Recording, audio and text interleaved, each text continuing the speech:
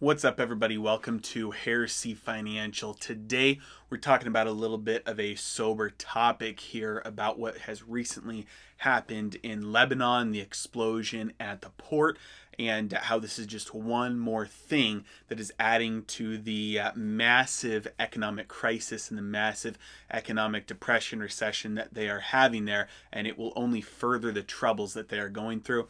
And also how it is, everything that they're going through is not just unique to Lebanon, but it is really a sign, a warning sign, if you will, of things that are about to start happening all over the world, not just isolated in countries like Lebanon. Let's dive in.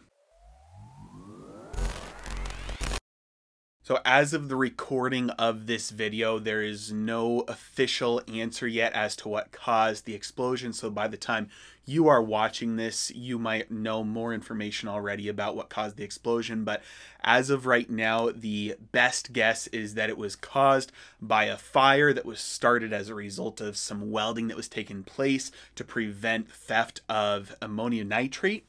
And it's very flammable, very explosive chemical, and it looks like that led to a fire, which led to the ultimate explosion here. So ultimately, in the end, it could turn out to be something. It could turn out to be an actual attack, an actual bomb. This could escalate into something much larger. But even if it's just the accident as is, there are massive injury numbers as of right now and very sad death numbers as well. And so even though we're spending this video talking about the economic ramifications of this and everything that Lebanon has been going through, I don't want to glance over the fact that this is obviously a massive tragedy because of the human life involved. Now, Lebanon has been going through escalating financial and economic crises for years now, culminating really in last year when they defaulted on their bonds and really started to implode. And it highlighted the Ponzi scheme, an actual Ponzi scheme that the government of Lebanon has been running. Now, I'm sure you are all aware, but a Ponzi scheme is named after Charles Ponzi, the Italian who saw an arbitrage investment able to be played out between countries with postage costs. And so he presented this investment to people, and then when they invested, instead of actually taking this and going and investing the way he told them he was going to,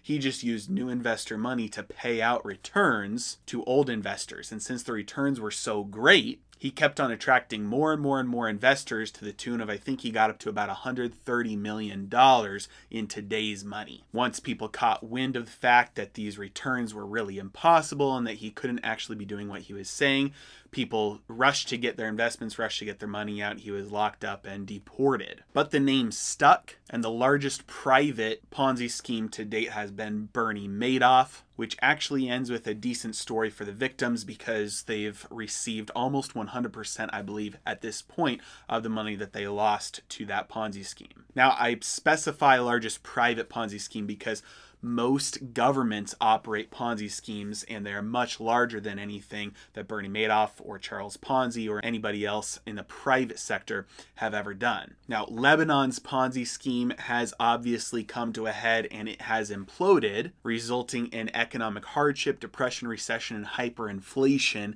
in Lebanon. But the scary thing is that it's not unique to Lebanon. Things like Social Security in the United States are by definition Ponzi schemes. And at some point, Ponzi schemes always fail. Now, they can last a very long time because ultimately it is just dependent on a couple of things.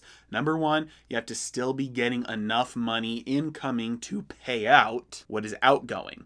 The second thing is you need to retain confidence by people to continue to do that. And so once confidence is broken, that's when things really start to escalate and get out of control. One of the reasons why the financial crisis escalated so severely in Lebanon when the confidence was lost is just due to the fact that they don't have the same weight internationally as like the United States does, obviously. What countries like the United States are doing economically and financially are much worse and much more severe than what Lebanon was doing. When you have a bunch of debt and then the only way you can pay that debt is to print new money, you destroy your currency. Now, obviously, this is exactly what the United States is doing. We have a ton of national debt, and the only way that that national debt is being paid off is by printing new money to pay that off. And the only reason that hasn't resulted in a devastating worldwide collapse so far is because everybody in the world still uses the dollar. And so there's a lot more slack in the system to abuse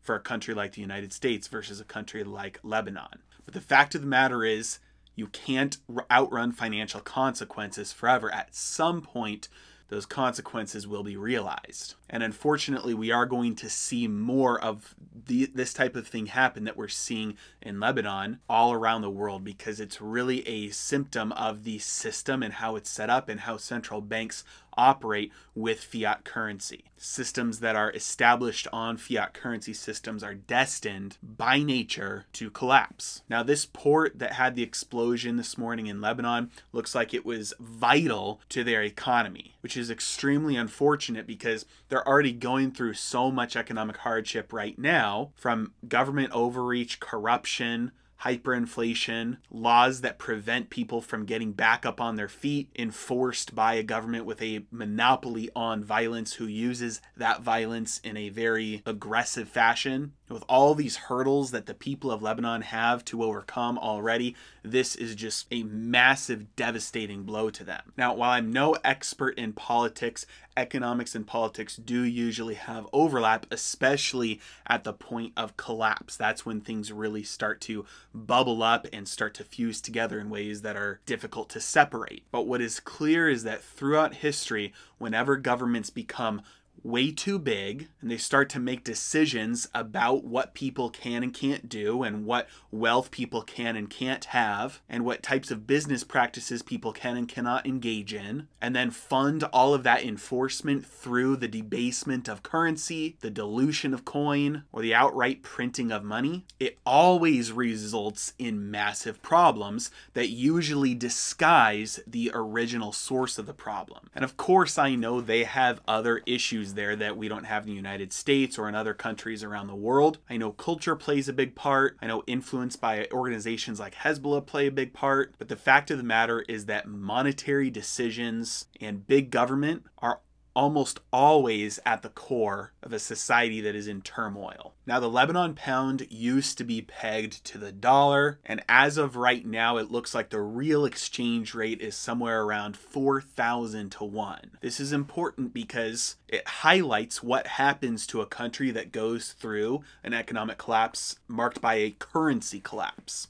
And I just did a full 4-part series on how to navigate through a currency collapse. You can find those on my channel. But anybody who kept their savings in the Lebanon pound got their savings wiped out. And what is going to happen as a result is at some point, somehow, a new currency will be issued there. Now, if it's not backed up by anything with strong intrinsic value, that new currency will likely fail. Every time a country has a currency collapse and then they issue a new currency that is backed by nothing, just the faith of the government, that new currency usually very quickly collapses.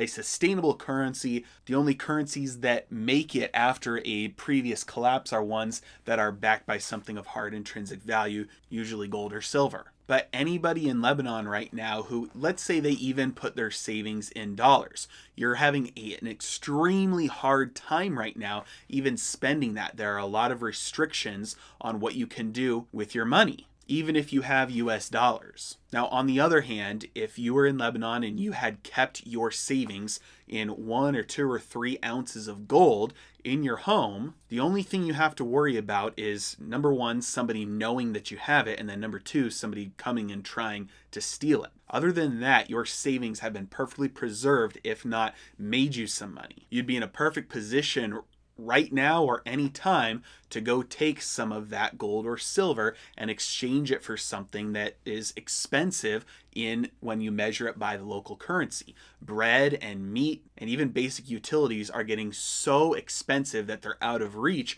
when measured in the local currency, even getting there now measured in dollars. But anybody who stored some of their wealth in physical precious metals would have preserved their purchasing power and has a lifeboat, a safety boat, to be able to help them through these hard times. And then if they tomorrow decide we're going to issue a new currency, you can go buy the correct amount of that new currency with whatever gold or silver you have and continue to be able to exchange, and you don't miss any steps. You don't have that massive amount of your net worth, your wealth, your savings destroyed because you held it in the past, the previous currency that got wiped out. Now, incidentally, today gold and silver have continued their monstrous rally. Gold surpassed 2,000 US dollars per ounce and held. Silver got back over 26 US dollars per ounce. And so far it is looking like it is holding there as well. So as a personal takeaway, knowing that